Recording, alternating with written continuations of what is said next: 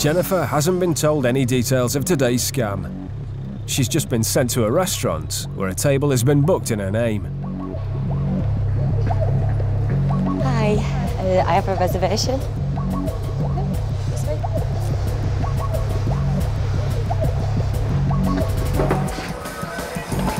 It's not long before she's joined by a hustler. Hi, Gav. Hello. I'm Paul. Paul, Jen. Nice to meet you. Okay, you too. How are you feeling? I'm good, good. A little tired. Yeah. You feel lucky? Not really, no. Okay, it's funny because it has been the luckiest day of your life. Okay. You've won a massive amount of money. Okay. Unfortunately, you need someone to help you collect it. Okay. This is a version of one of the oldest scams in the book. It's usually played today with emails, maybe with scam mail that comes through the door. But we're going to do it old school style, person to person. What do you think? I'm up for it. All right, we're going to find out. Jennifer will need all that enthusiasm and more as she goes undercover in The Syndicate.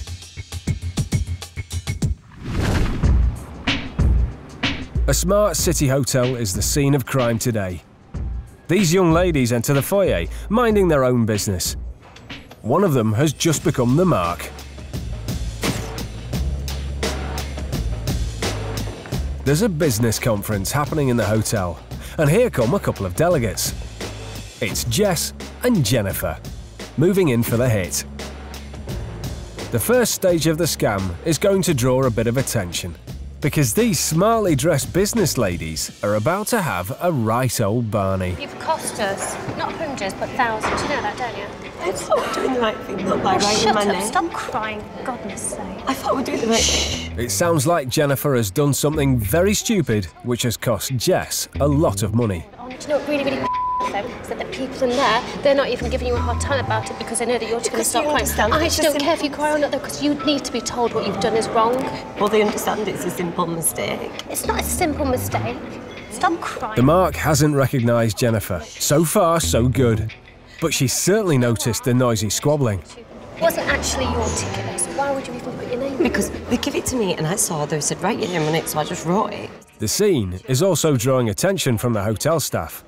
Hi there, ladies. Everything okay? Yeah, we're fine. In fact, it's new hustler, Polly. Hi there, you okay? She's here to strike up a conversation with the mark. I'm the customer relations manager here.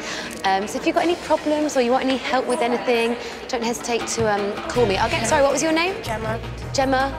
Kramer. I'll just get my card for you, okay? Yeah.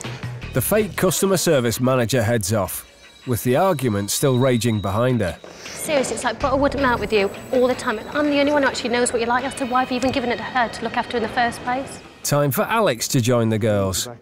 He's also playing a convention goer. Do you know what? Don't even come and speak to me for the rest of the day, actually. Hey.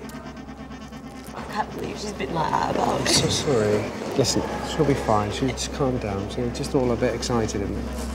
Everyone's been so understanding, but you don't get it. I didn't write it intentionally. I know. It's making me feel proper anxious of me, and she's embarrassed me, man, in front of everyone. She's just being stupid because you were trying to help. As Alex tries to console Jennifer, Polly returns. So you can't. Hi Yeah. there, is everything okay here? Yes, thank you. Yeah, thank you. It's just a bit. That's fine. Thank Miss you. Kramer, here's your card. Do you want anything? And I'll sort it out for you, okay? Enjoy your day. That lady's name Enjoy is... your day. Great, thank you. That lady's name is Kramer. Excuse me, sorry, did I hear you right? Is your name Kramer? Yeah. What's your first name? Alex has overheard the mark's name and suddenly has a light bulb moment. Look, if her name is Kramer, you're Gabby Kramer. So if you got somebody with the same initial and somebody with the same name... That'd be amazing. Sorry, excuse me. I know this sounds a bit outlandish. Well, we need somebody who's got the same name and initial as her, with G. Kramer. Do you spell your name that way as well? Yeah? I was just wanted to ask you. Basically, what's happened is they do. We all work in the restaurant trade, but their restaurant have got a little lottery syndicate all together, and they buy a ticket every week. You know, she looks after it. And she wrote her name on it, because I think the lottery say that you should write your name on the back of it, because if it's winning, then nobody else can take it off you. They were going to go and cash it, but then they realised that Gabby was out of the country when the ticket was bought. So she's not allowed to cash it. I didn't know that, I just found out. So here's the story. They're in a work lottery syndicate and have won a lot of money. But Gabby Kramer here has only gone and written her name on the back of the ticket. But she was abroad at the time, and you have to be in the country when the purchase takes place. So now she can't claim the winnings. Well, the ticket's won quite a lot of money. That's why the girl was giving her. Because basically they found out that the other 5 people, they found out that they've won tens of thousands and they can't cash it. By a miraculous coincidence, the mark has exactly the same family name and initial. Of course, this is no coincidence at all. Hi there, you okay? Customer service manager Polly only introduced herself to the mark in order to find out her name. Sorry, what was your name? Gemma. Gemma? Kramer. Kramer, oh, lovely to meet you. Behind the scenes, she then printed out a badge with the same name and initial. When she returned to the foyer, she slipped the badge to Jennifer. Is everything okay here? Yes, thank you. Yeah, thank you. Whilst Polly handed over her business card, the badge came out, turning Jennifer into Gabby Kramer.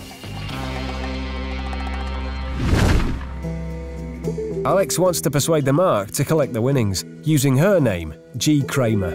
What I was going to ask you is, apparently all you need to do is go to a newsagent, you give the ticket, and they give you a certificate that you've won, and then they send you the cheque. If you could basically get the ticket, to go to the newsagent and get the certificate, that's all we need. I'm sure you'll give, I mean, thousands of pounds. Her boss, he owns a restaurant in Mayfair, and he's part of the syndicate. I'm sure he will take care of you. I mean, like, if they pay you 500 quid or something, see, without someone like you, they'd get nothing. Would you be able to do that? I'd be so happy. 500 quid for doing almost nothing? Who could resist? I tell you what, I'll give you, have you got a pen? Have you got a paper? I'll give you this address and come to the restaurant. The mark agrees to meet Alex and the rest of the syndicate at their restaurant later this afternoon. We'll be there, so we'll see you later. So, okay, I'll give you a call if anything changes. But she's going to find out that Lady Luck isn't on her side today. It's not that I don't trust you, I just don't know you. I'm sorry, I really am.